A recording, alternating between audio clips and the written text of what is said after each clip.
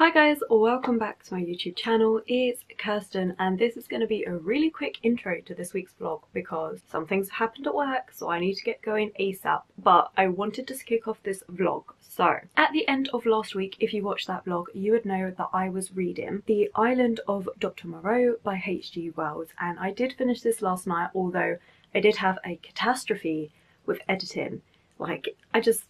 I think it's just where you're learning new software, and I'm not a techie person, so it takes me 10 times longer than it would probably take anybody else. But we finally got it done, and I did finally finish this book. I only had 40 pages left of it, and I really thought I would start another book on my TBR last night, but that did not happen. Anyway, this was a really disturbing read, as I said at the end of last week, and my opinion hasn't changed. I do still need to put it through core pile, but I think it's probably going to come out at about 3 stars. I was feeling 4 stars throughout it because the setting, the atmosphere, everything is really well done. But I feel like the ending was a little bit rushed in a way, and I know it's only a 100-page book, so that is probably why, because it's a short story, but I just feel like the pacing throughout it was really good until it got to those last couple of chapters, and then it just felt really like hurried along, and I just thought you could have delved a little bit deeper into that. So I guess I just wish it was a little bit longer, to be quite honest.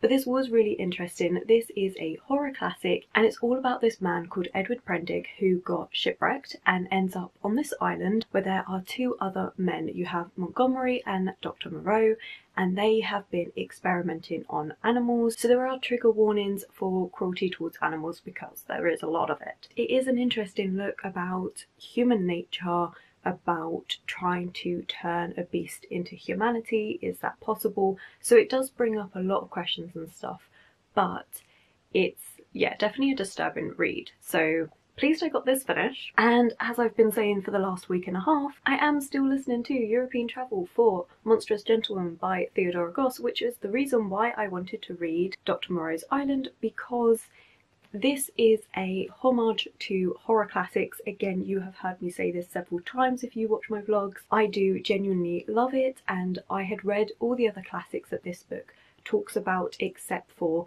The Island of Dr. Moreau, so of course I had to give that a read, and I'm still loving this book. This is the 2nd book in the Athena Club series. I think it's going to be a series, I'm not sure if it's just a trilogy. There's 3 books out at the moment, and this is brilliant. We have basically retellings of horror classics, or are there more inspirations?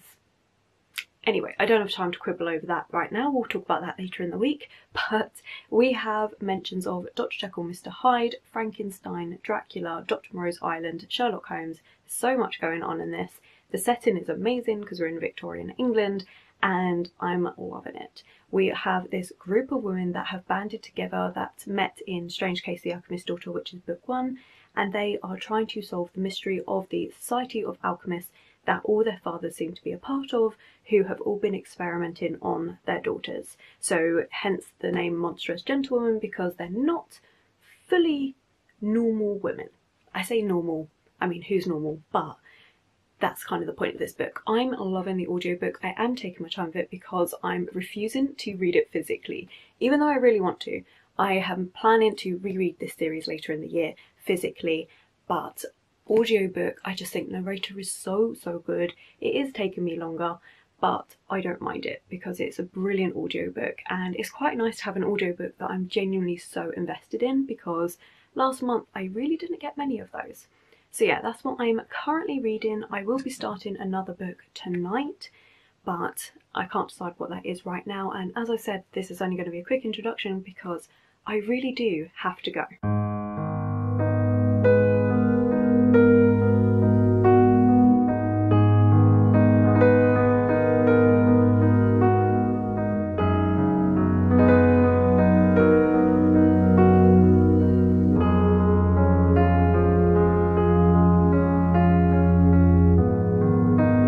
Right, we have a busy day today, so I'm going to attempt to do a quicker vlog update because I've got so much I want to do. But first of all, vlog update. So I finished listening to European Travel for Monstrous Gentlewoman, and of course I really enjoyed this. I'll be honest, I haven't put it through core pile just yet. It was a bit slow in places. So Strange Case of the Alchemist's Daughter had a really good pace into it. This is much bigger than the first book, and it is a lot more slower paced, We have a lot more stories that are being told from different characters. There is a plot line to this, but it is more of a learning people's stories and seeing how they all connect together in these characters. So I did still like it because I like that. I like having stories being told. I like the fact that we do have so many callbacks to horror classics. So I do think it worked really well, but I will be honest and say it is a slower book. I mean, it even took me 2 weeks to actually listen to it. Granted, that is because I don't listen to audiobooks all the time. It is mainly just when I'm going to and from work, but even then, it still would have been a little bit of a slower read because of the fact that it is more just like Mary Jekyll and the other women are trying to save Lucinda, and along the way they go to different countries, meet other people and listen to their stories and how they are entangled in what is going on. I did still love it. I will put the star rating here, and I think it was a brilliant book, but it is slower paced than the first one. And I have started reading Wrath by John Gwynne. This is the 4th and last book in the Faithful and Fallen series, which I am loving. I think it's an amazing series, one of my new favourite epic adult fantasy writers. I can't wait to get the rest of his books that he's written. He is such an amazing author, and I started this Tuesday evening. Yep, I've already read over half of it. It was so good. I am loving this so much, and I can't go into details of what this is about because spoilers are everywhere. But what I can say is we are in the middle of this god war between good versus evil, which is a very basic plotline of what is going on. We have multiple characters that we follow, multiple perspectives, but each one is important, and again they all intertwine together, which works really well. It's amazing if you're looking for an epic adult fantasy series with some brilliant battles, really high stakes. Read this book. It is so good, and I will always recommend it for anyone looking for adult fantasy because it's fantastic. And yeah, I am enjoying this. I'm hoping to get it read over the next couple of days, but I have to admit I did take 2 evenings where I just chilled out and read, and I just read for 3 hours straight on both evenings. It was lovely, but I know that I'm going to be busy in the next couple of evenings, so it's probably going to take me longer to finish this, but it is just so good. It is such a good book, and even in this one you get battles straight from the onset. There is just so much going on. I will say the very first book in the series is a slower book. You're having the setup, you're seeing your characters, you're seeing them develop, but then from book 2 it is non-stop. It is so good. So that is what I am currently reading. I haven't started a new audiobook. I'm not sure what I want to listen to. I might listen to The 7 Husbands of Evelyn Hugo because I've heard so many people talk about that book. They've really enjoyed it. It's not the sort of book I would normally read, but it is available on script, so maybe I'll give it a try. I'm sorry about this lighting. It is a cloudy day. I use natural lighting, I've said it before, and it is going in and out a little bit, so apologies for that.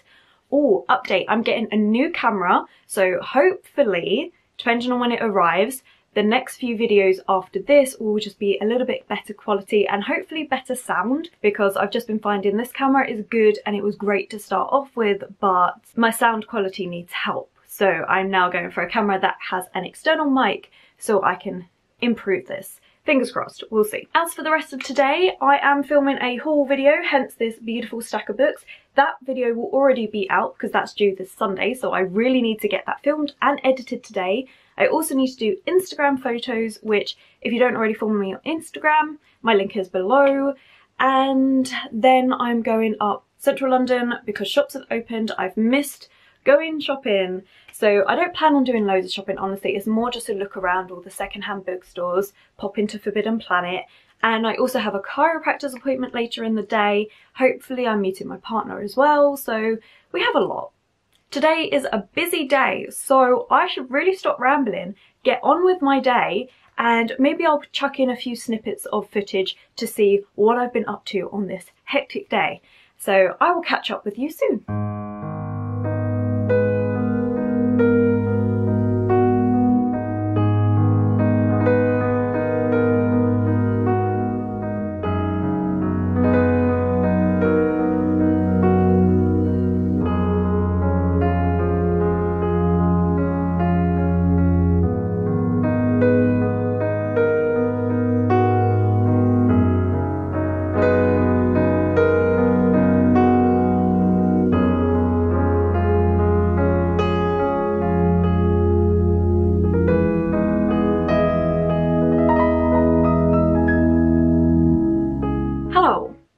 I think I'm broken.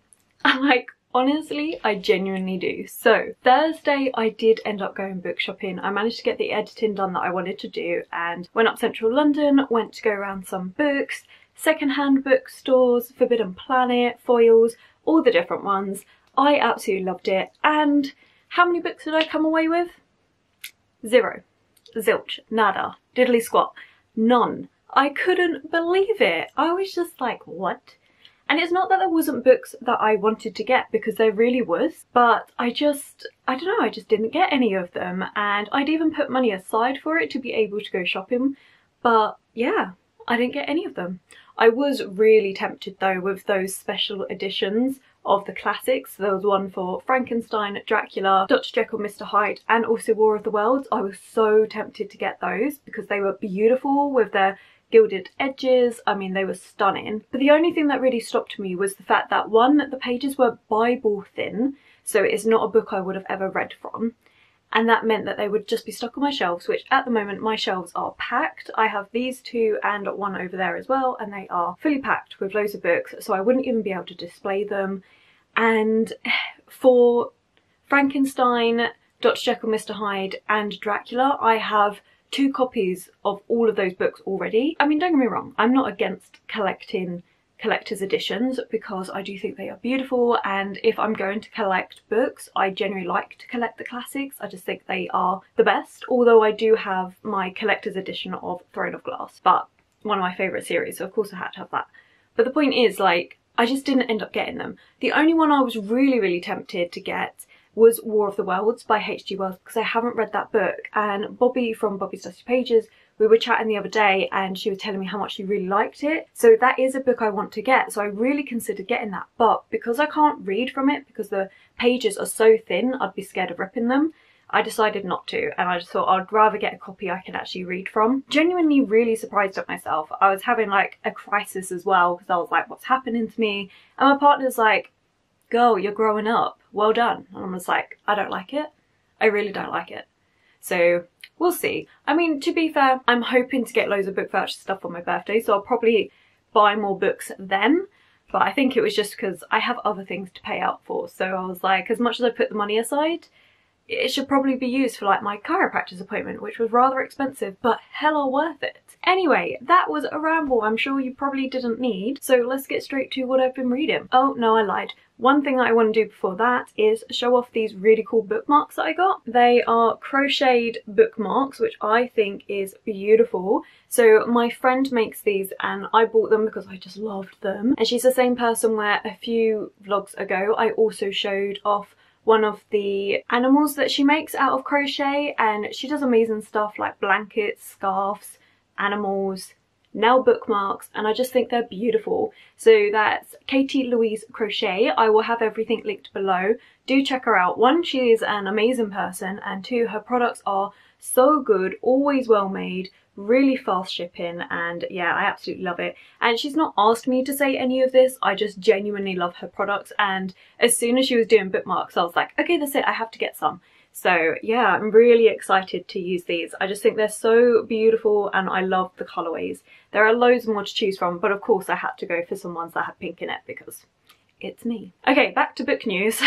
I have finished Wrath by John Gwynne, and oh my god was this good. This was such an amazing book. I just had so many highs and lows in this book. I couldn't believe it. Everything was just so good. I'm just gonna shout John Gwynne's name forever. If you want epic adult fantasy, pick up his books. They are freaking amazing. I loved them so much. And this ending was so bittersweet, and the battles that were going on, I mean, it's written so well that you cannot help but feel as if you're there with the chaos and everything that comes with war. Like, it was just so good. Absolutely loved it, and I definitely want to be getting the rest of his books because John Gwynne is now become an author author with how much I enjoyed. I gotta let the cat in, hang on.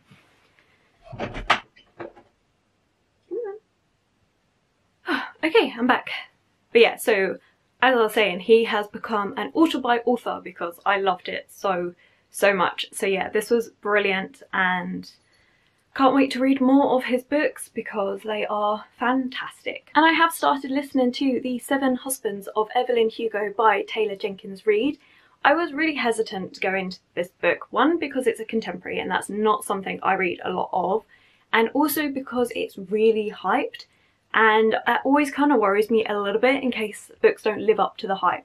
But I've read the first 4 chapters and I do really like it. I think Evelyn Hugo is going to be a very interesting woman to learn about. I think it's going to be a good time. We are following our main character, who is basically a journalist, and she's just looking for her big break to really put her name out there and do the things and write the things that she wants to do. That's really interesting to see it from her perspective. And then she gets offered this chance of a lifetime by Evelyn Hugo and she leaps at it. Although she does consider it quite a bit first, which I totally understand. I like the audiobook so far, definitely going to continue on with that one. So yeah, so that's where I'm at. And I do need to get to work, but I've got the next 2 days off, which I'm so happy with. So tomorrow, me and my partner are going Costco. And then Monday I am off, which I am so excited for, because I'm owed a day off. So I decided to take it then, because I've got my second COVID jab as well that day. But I'm hoping to get lots of filming done, lots of editing done, and we'll just see how it goes. I'll probably catch up with you after the weekend and wrap up the vlog then. But for now, I best get going.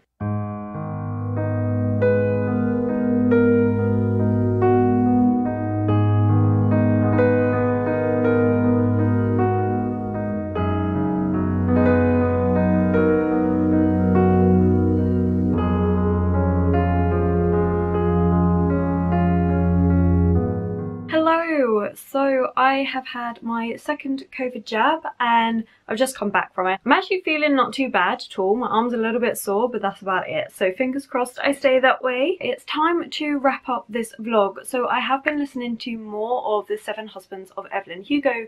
In fact, I've read so much of it that I've only got 4 hours left of the audiobook. I have really enjoyed this book. It has gripped me a lot more than what I expected. I am loving listening to the story of Evelyn Hugo and everything she's had to go through and everything she is facing.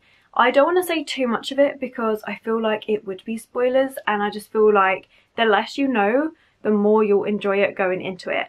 But it is a really impactful, empowering story about love and loss and the things that you have to do to claim the things that you want. I think it's such a good story, so I am absolutely loving that audiobook and would highly recommend it to pretty much everybody. Honestly, I think it's such a good book. It is a contemporary, but even as a mainly fantasy reader, I have fallen in love with the story of Evelyn Hugo. I just think it's amazing. I think it's really, really good, and I'm very pleased I'm listening to it. And I will be picking it up physically because of how much I have enjoyed this book. Christina, if you're watching this, then definitely a contemporary I think you should try, because I do think it's a good one and I think you might like it as well. If you do let me know what you think of it. Speaking of Christina, I am reading a book that I got based on her review, and that is The Chalk Man by CJ Tudor, and I have really enjoyed this so far.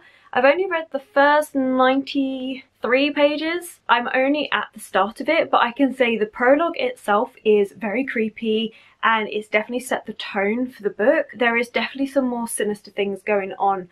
I didn't expect the undercurrent of what is happening in this book as well. Again, I don't want to tell too much because it is a thriller book, and I do feel the smallest of things can be spoilers in a thriller. So I don't want to give too much away on this, but I can say that so far I'm definitely enjoying it.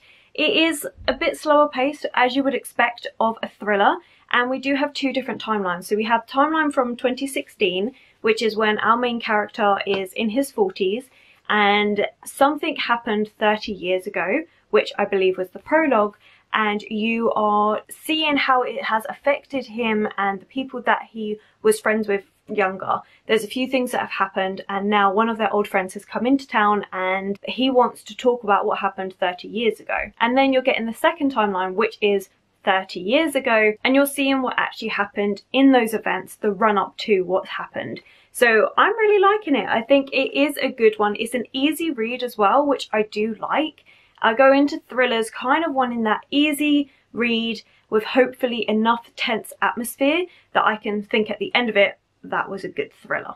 That's what I'm hoping for. So far, it's living up to it. But that is it for this weekly vlog. I'm going to leave it here, and of course I will pick up again next week with the final star rating for 7 Husbands of Evelyn Hugo and me continuing on with The Chalk Man. So let me know, what have you been up to this week? What have you been reading, enjoying, all the usual things. And as always, if you have enjoyed this video, don't forget to give it that thumbs up and subscribe. My social media links will be linked below, as well as any YouTubers that I have mentioned. And of course, I will catch you in the next one.